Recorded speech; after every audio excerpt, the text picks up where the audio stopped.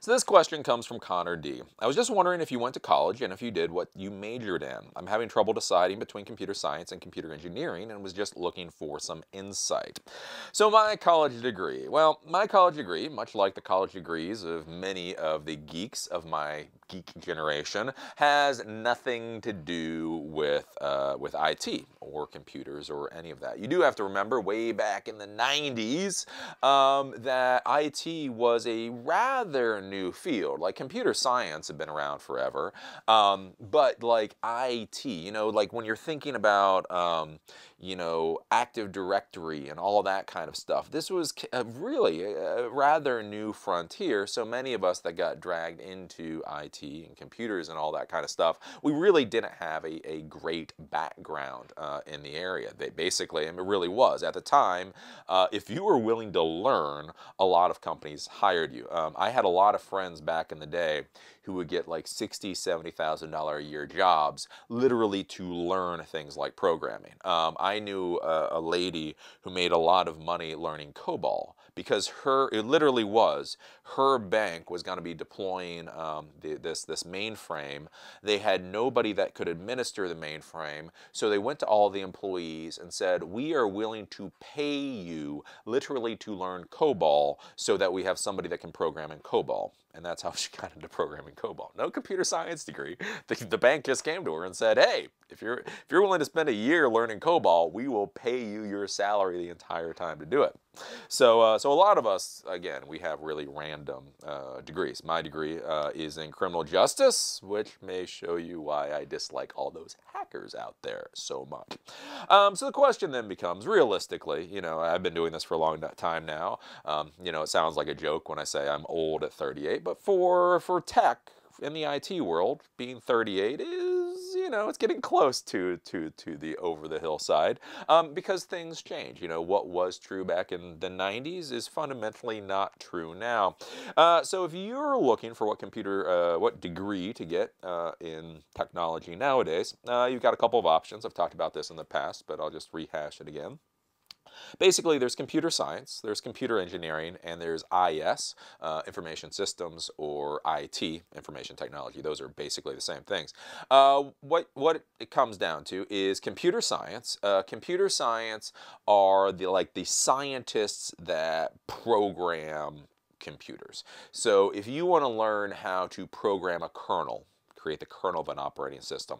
If you want to learn how to program device drivers, if you want to do that kind of nitty-gritty programming type stuff, then you would want to do computer science. So if you want to create the next Chrome browser, you would do computer science. If you would want to help create the next operating system, you do computer science. If you want to create the next Minecraft, you do computer science. So it's all the software stuff, the bits and the bytes and the text files and the compilers and all that kind of stuff is what you learn in computer science. When you go to computer engineering, you go to the other side of the house where you basically start dealing with the hardware.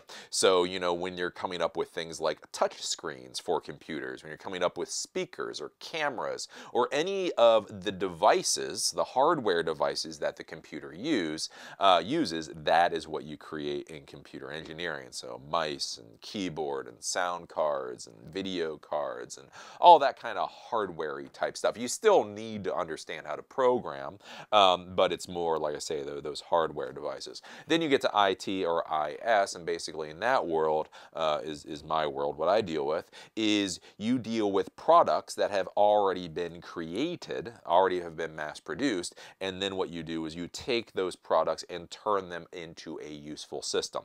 So with that is you take 300 Windows PCs, you take 10 Windows servers, you take some Cisco switches and routers and access points, and you tie that all together to turn that into a network that a company can actually use. So that is the differences between those fields.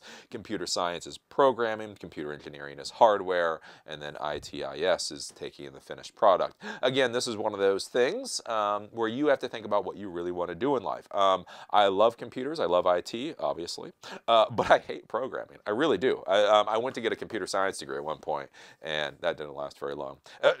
No offense to the college. It was actually a very good university. I just did not like computer science. And that is one thing people don't think about enough, is that these different fields require different abilities. So for IT, a rather small percentage of my time is actually in front of computers. So sitting in front of a computer and actually doing something very intensive in front of a computer, it's really only about an hour a day, to be honest with you.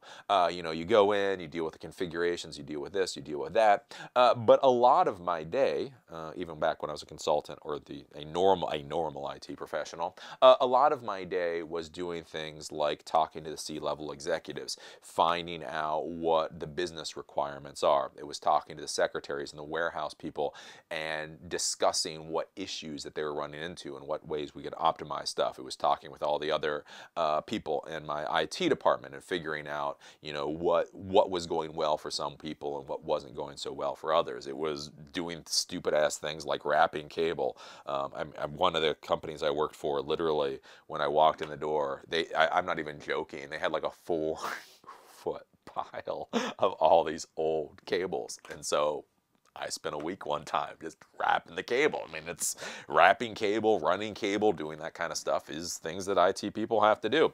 Whereas if you get into computer science, right, they put you in front of a computer screen and then you sit there for 8 hours a day doing your coding. I have been to the local development shops around here, and those developers make a lot of money, and the development shops make a lot of money, but I would lose my mind. It looks like a freaking cattle pen. I'm not even being snarky there. Like, I went into one, I have the most respect in the world for the founder. I have the most respect in the world for the company itself. But you walk into this room, and oh my, like, in the space I have my one desk here, they literally have 3 coders. It's like everybody sits at the, like, I'm sitting in this chair here. Everybody sits down at a desk only slightly wider than this chair. They have 2 screens in front of them, and then they just sit there with the keyboard and mouse like all day. And like literally, you know, the next programmer is only like 2.5 feet away. I would lose my damn mind if I did that, right? So that's what you have to look at. Again, when you get into the computer engineering, it's hardware, you learn how to solder, do all that kind of stuff. So those are your different options. You know, you can figure it out, find out where you go, and just realize whatever your degree is, isn't necessarily what you will end up doing in life. And yeah, those are the thoughts. Those are the thoughts. Hope that helps.